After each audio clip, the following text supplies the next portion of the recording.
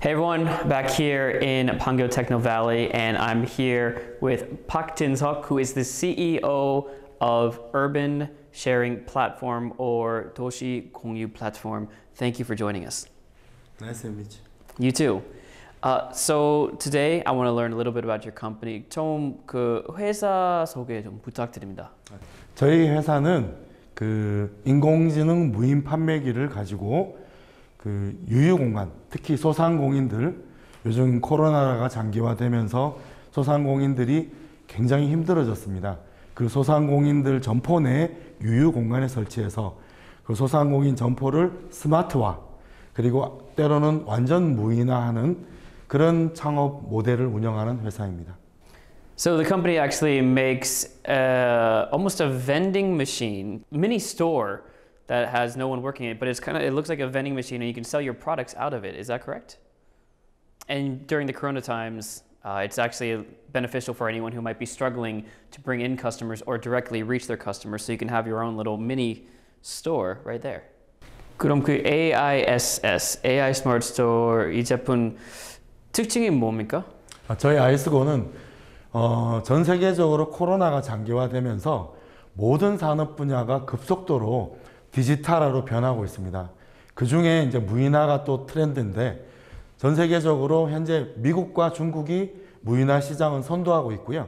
그 중에서 미국의 아마존고가 대표적인 무인 매장의 어떤 표준 모델이라고 할 수 있을 것 같습니다. 저희는 처음부터 무인 매장을 지향한 건 아니고 무인 매대, 소형 매대로 시작을 해서 아마존과 거의 비슷한 기술, 컴퓨터 비전과 그 질량 센서, 무게로 제품을 읽어내는 그 두 가지 방식의 기술을 녹여가지고 한 평의 유휴 공간만 있다면 저희 매대를 설치해서 이용을 할 수 있는 그런 모델로 사업화를 시키고 있습니다.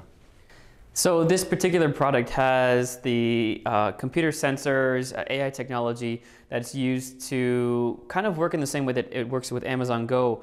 If you have a product that you want to purchase, you can actually scan or put your credit card in and then open the door and just take out whatever product you want.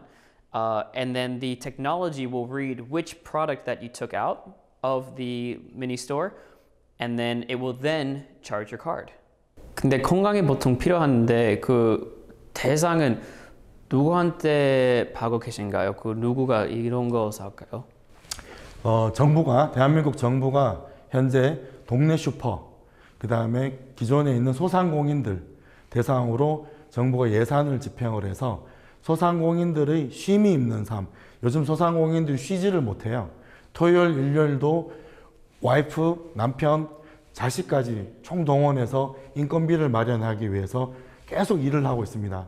그 일을 하는 거를 좀 쉼을 주기 위해서 디지털화로, 무인화로 지금 만들고 있는데 저희가 그 스마트 슈퍼 그 기술 공급 기업으로도 선정이 되었고, 이번에 중소벤처기업부 정부에서 하는, 그 다음에 스마트 상점의 또 기술 공급 기업으로도 선정이 되어서 조만간에 저희 제품 무인 판매기가 스마트 슈퍼를 디지털화 시킬 것이고, 또 기존의 음식점들, 카페들 그런 데도 설치가 돼서 디지털 매장으로 변환시키는데 그런 곳에 저희가 설치됩니다.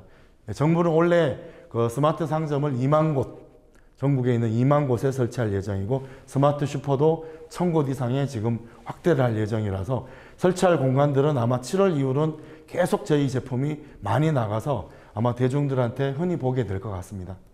So their strategy seems to be multifaceted. One, in that they could actually sell it to individual store owners or people who own small stores and they want to rest on the weekends, on Sundays and Saturdays.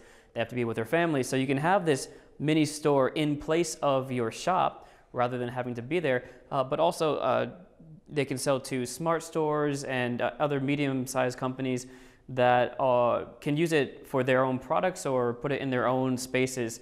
And as this area develops in Korea, the smart stores with 무인, so no workers, I think this technology is going to be seen a lot more just in our daily lives as we walk around. 거기서 그 AISSGO, AISSGO 주류하고 있나요? 원래 대한민국에서는 그 술은 그 무인 판매기, 자판기에서 판매를 할 수 없었습니다. 네. 근데 저희가 작년에 6월 25일 작년 그 규제 샌드박스라고 정부가 이제 규제를 풀어주는 심사위원회가 있어요. 저희가 그것을 통과해서 규제 특례를 받은 기업입니다. 그래서 저희는 현재 성인 인증, 술을 팔려면 성인 19세 이상을 가려내야 됩니다. 네. 그래서 안면 인식 기술을 가지고 그 통신사 인증까지 해서 성인임을 가리기 때문에 완벽하게 성인을 가려서 성인들만, 19세 이상 성인들만 술을 안전하게 구매할 수 있는 그런 시스템을 만들어서 이번에 저희가 슈퍼나 스마트 상점에 보급하게 됩니다. Wow, so they will be the only ones that I know of that can use this personless, workerless vending machine to sell alcohol. And that because they had to get special permission and special technology to use facial recognition technology to match the person with their ID or their information. And because of that, they are the first ones who are able to sell alcohol from these mini smart stores. 그럼 앞으로 미래에 어떤 계획이 있는지 궁금한데 뭐 좀 알려주세요. 저희가 한 2년 동안은 그 유유 공간에다가 저희 매대를 설치해서 여러 가지 현장의 어떤 불편함이나 부족한 점들을 기술적으로 보완하는 실증 사업을 했었습니다. 이제 무인 매대가 모이면 무인 매장이 되거든요. 저희가 지난달에 성남시 고등동 현대지식산업센터에 1호 24시간 운영할 수 있는 무인 매장을 오픈시켰습니다. 그래서 저희는 이 무인 매장을 통해서 누구나 손쉽게 작은 평수 4평에서 5평 정도에서 손쉽게 창업을 할 수 있는 무인 창업 모델을 소개하고 앞으로 이런 다양한 비대면 시장에 있어서 손쉽게 창업할 수 있는 그 창업 모델을 활성화시키는 게 저희 앞으로 향후 계획입니다. So one of the things that I'm looking forward to from them is actually they're introducing kind of a new store system that allows even a small space, 4 or 8 square meters, something like that. It's a really small space, and you can actually set up your own store in the future. So by doing that now and kind of showing people how to do that, hopefully that anyone that has a store or something to sell, they can actually make their own store using a 무인 system like the AISSGO. 지금 한국에 많이 파고 계신데 혹시 해외 타겟 국가가 있는지 좀 알려주세요. 사실 코로나 때문에 저희가 해외 시장을 노크하기가 쉽지가 않았습니다. 왜냐하면 자가격리 2주 어느 나라든 그랬기 때문에 샘플을 보내거나 우리 직원을 외국에 파견해서 시장 조사를 시키기가 어려웠는데 이번에 저희가 글로벌 엑셀러레이터 지노바 아시아에서 하는 입주 프로그램에 저희가 선정이 되었고요. 그래서 사실은 해외 시장은 저희가 전문가가 아니기 때문에 지노바 아시아의 어떤 해외 가이드를 저희가 멘토링을 받아서 열심히 준비를 해서 내년쯤에는 저희가 아마존의 본 고장인 시애틀에 저희 한국형 인공지능 무인 매장 아이스고를 코리안 스타일로 한번 오픈시키고 싶은 게 저희 현재의 계획이고 열심히 준비하고 있습니다. So they also want to make sure that there is a Korean workerless store in Seattle. And the reason for Seattle is that Amazon is based in Seattle. So of course you've got to have the first Korean one right there in America. So they're working with mentors to learn a little bit more about international markets, but the goal is to make sure they've got at least something in Seattle right next to Amazon. 그럼 지금 판교에서 테스팅 많이 하고 계시죠? 판교의 이점, 매력적인 것이 뭔가요? 판교가 지향하는 것이 아시아의 실리콘밸리를 지향하고 있습니다. 판교에 실제로 AI부터 ICT 모든 기업들이 다 모여 있습니다. 그러다 보니까 현대사회의 사업은 기업 혼자는 할 수 없습니다. 파트너가 필요하고요. 협력이 필요합니다.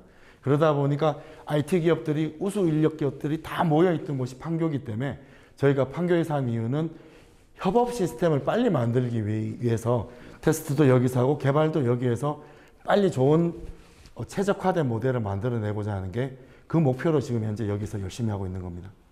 So of course, because this is the Silicon Valley of Asia, and there are so many tech companies, ICT, basically it's easy to get a lot of their products developed through testing, through partnerships, through working together, sharing information, sharing technology, working making contracts. And so this is a perfect place for them to develop and test their products.